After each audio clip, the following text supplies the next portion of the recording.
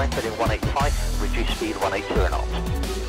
185 on the heading, 180 on the speed Gulf Air 007. Speedbird 124, reduce speed 160 knots to 40 me. Reduce 160 to 4, speed 124.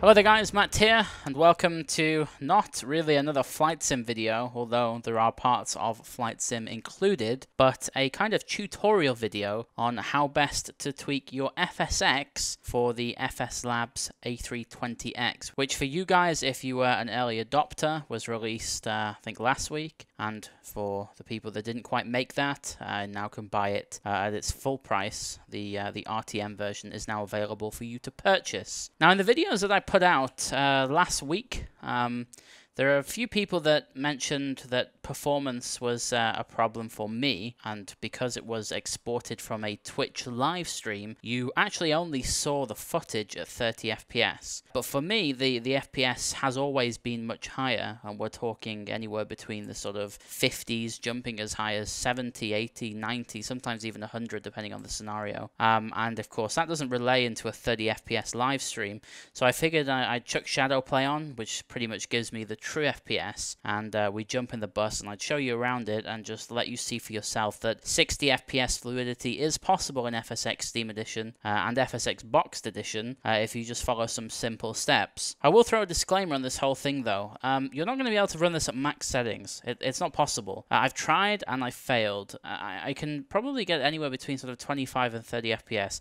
if everything is on max and I am not at a place, for example, Heathrow or Seattle or somewhere like that really does hit hard on the frame rates. At the moment we're in Dubrovnik in Croatia, and all of the newer titles seem to be extremely well optimized for performance, so you don't really have the issue of running into a bad FPS and running out of memory, VAS, whatever else you want to call it. It just seems to work, which is most welcome. I'm running FSX Steam Edition because I lost the Boxed Edition a very long time ago, so all of the tweaks that you see today will be based around FSX Steam Edition, but you can pretty much use these in the Boxed Edition if you have that, and it really doesn't matter whether you have Service Pack 1, Service Pack 2, Acceleration Pack, or whatever. It's just a basic set of tweaks which should get you flying this bus in the best fluidity possible, if that even makes sense. So, without further ado, I'm going to jump straight into it, and it's not going to be a long video, it's just a few steps that I take to ensure that you get the most performance out of your sim.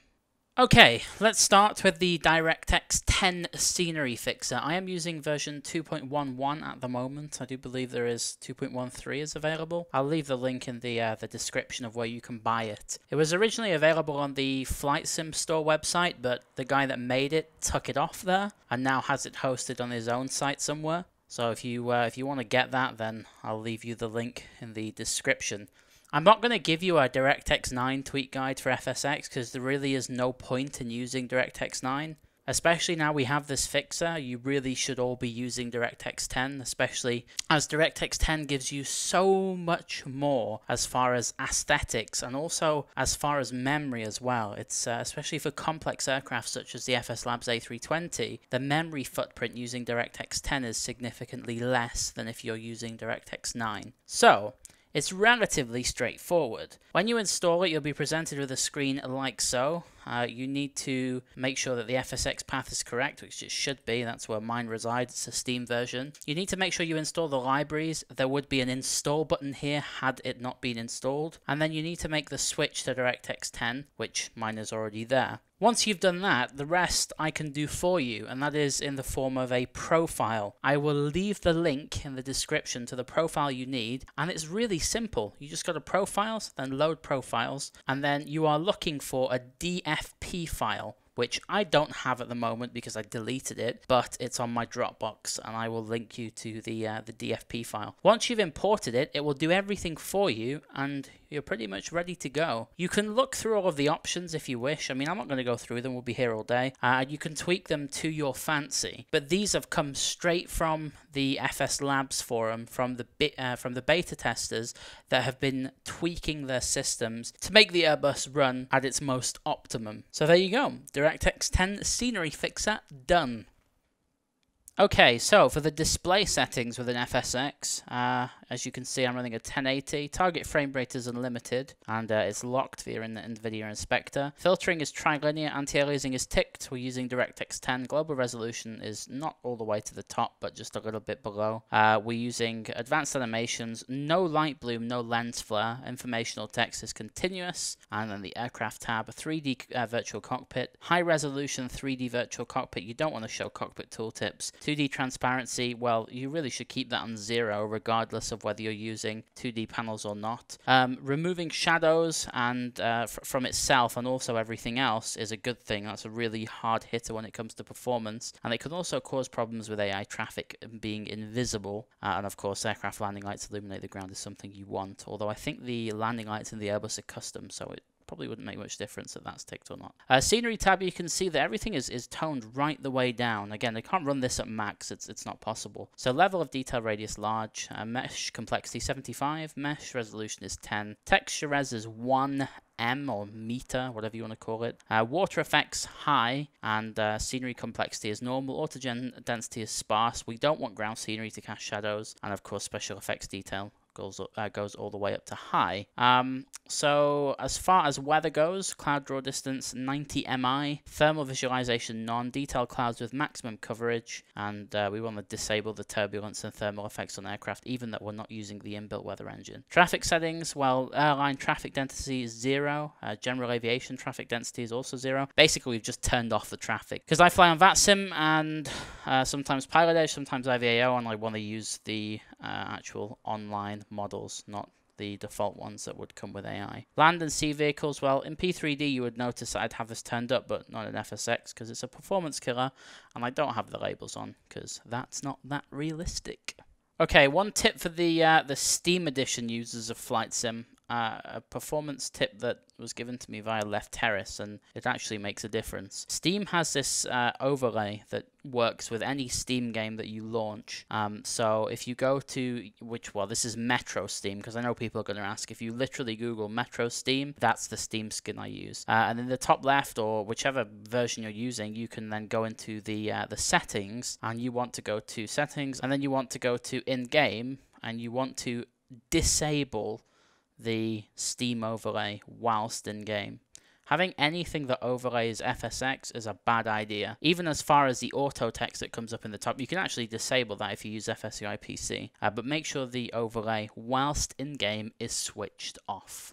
Okay, let's talk about the config, the FSX config. I'll leave the link to my config in the description below. But it's just an accumulation of tweaks that I found on the FS Labs forum from the beta testers, and also things that I've used in the past. I've not used as many things in this config as I used to use in my old setup, because I just have a better system, a more powerful system, so I can get away with it a little bit more. But the biggest tweaks are always at the top of the config. I don't know if this is actually, you know, a legitimate thing. If you put the tweaks at the top, they give you better performance. I don't know, but they're there anyway. So pool size is 0. We're not using buffer pools at all, and that means that the GPU will take the brunt of the load of rendering whichever things it renders.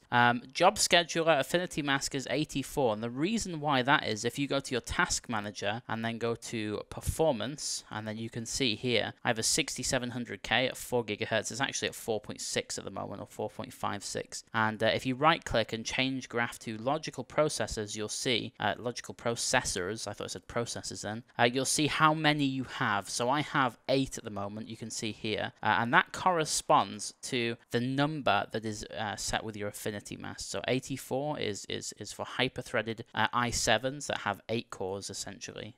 When hyperthreading is turned on. There is, I'll leave a link to a thread in which you can match your CPU to the number that this requires. Again, this is not really a thing that's needed in P3D. I don't use it, so it's only a thing that's prominent in FSX. I don't even know why I'm making this video, because once the FS Labs comes out for P3D, I'm deleting FSX, but I guess some of you will find it useful. DirectX 10, again, we went through the DirectX 10 settings, so this will be set automatically. Texture max load, if you run the FS Labs installer, it will try to set it at 4096 unless you tell it not to. I set it at 2048. You don't need 4K. It's overkill. Some people like it for like pretty screenshots and seeing crazy detail. I'd rather not run out of memory. High Memfix, if you're using FSX Steam Edition, then it basically already comes with it, but if you're not, just stick it in there for good measure. It's under the graphics section. Multi-sample pixels, whatever it's called, these two directly correlate to the DirectX 10 config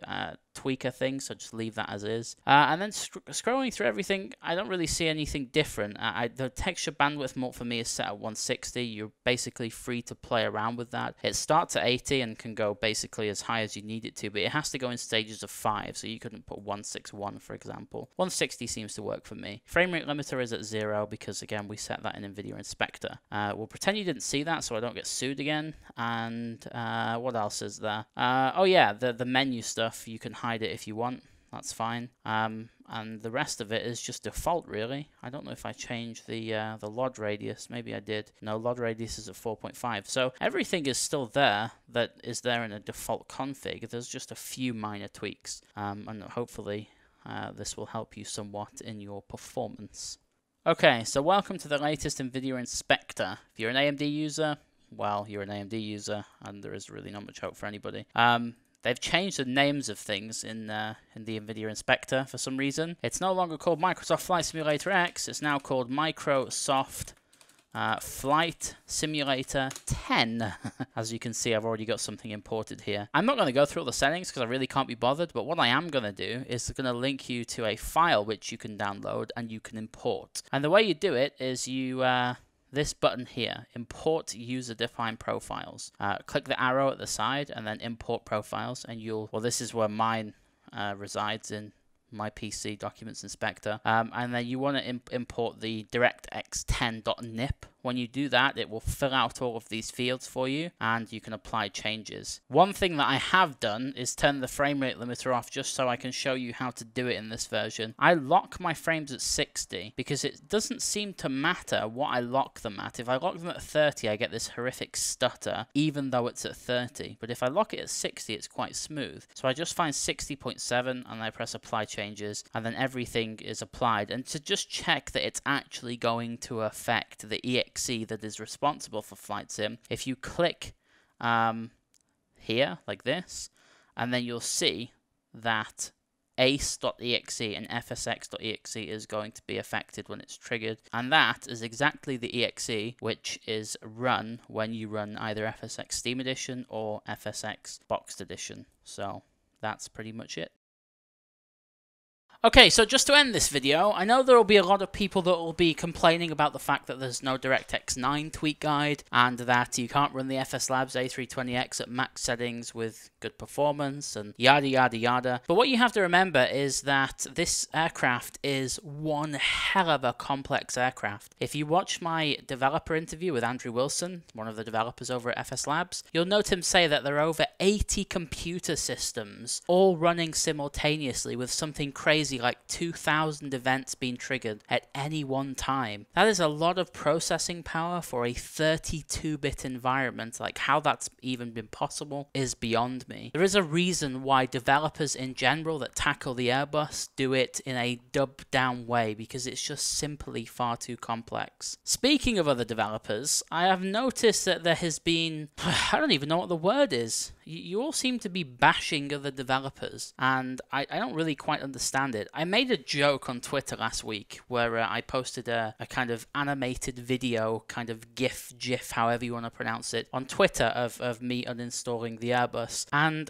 I mean, it was a joke, okay? The Airbus is still installed. I can show you right now, actually. If I go to all programs, and then you'll see it's there. I didn't actually uninstall it. It was just a bit of a giggle. It was a bit of observational humor. You can all calm down.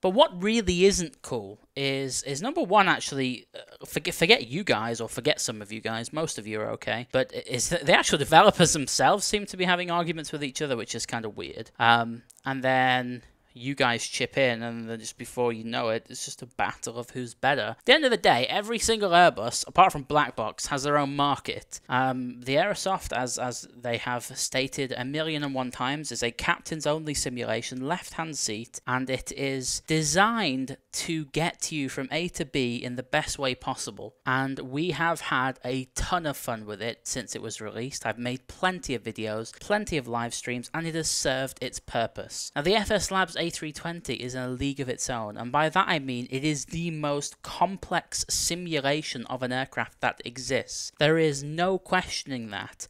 With that comes its own market. So if you are trying to compare something like the Aerosoft and the FS Labs, then you're doing it wrong, guys. You really are. They're incomparable. They're completely separate aircraft. Some people are saying, oh, well, the FS Labs looks worse than the Airbus, or the Airbus does this better than the FS Labs, yada yada. It makes no difference. They are completely incomparable products. And I would give black box simulations the time of day, but they seem to be very good at digging themselves a rather large hole that they can't crawl out of. So I kind of sidelined them probably about half a year ago. You can make your own judgments. I'm just asking you, before you start bashing other developers and commenting and, you know, saying this, that, and the other, make sure it's justified. Like, I have no problem with open speech, you know, freedom of speech, or whatever you want to call it, especially when, you know, for example, the whole black box thing, they have publicly destroyed themselves. That is no secret.